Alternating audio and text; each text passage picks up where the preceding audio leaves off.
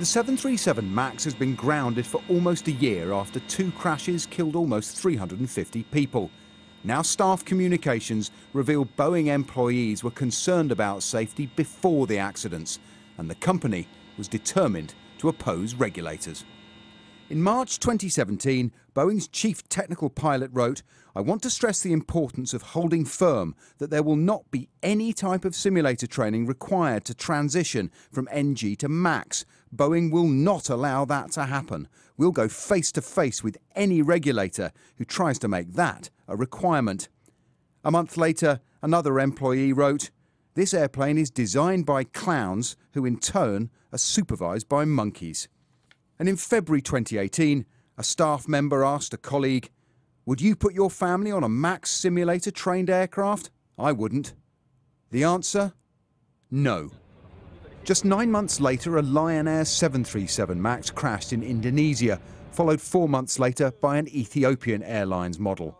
Both accidents caused by a software failure that left pilots powerless. They're outraged by the recklessness and by the lack of regard for safety that these messages reveal.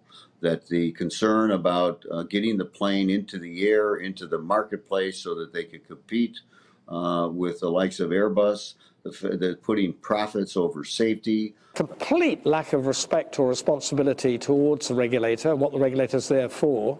We showed the documents to a former pilot and chief inspector for the Civil Aviation Authority. He said the messages displayed contempt for US regulators. They just weren't in the picture. They were regarded as a bit of a nuisance, perhaps, but nothing more. And there's almost an atmosphere of autonomous. You know, we're the king here.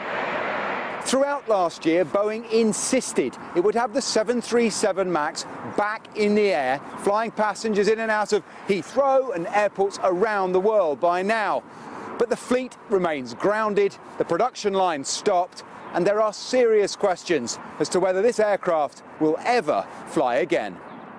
With 5,000 models already ordered, Boeing and its customers need and expect the 737 MAX to return to service. But if the people who built and tested the plane don't trust it, passengers may ask, why should they?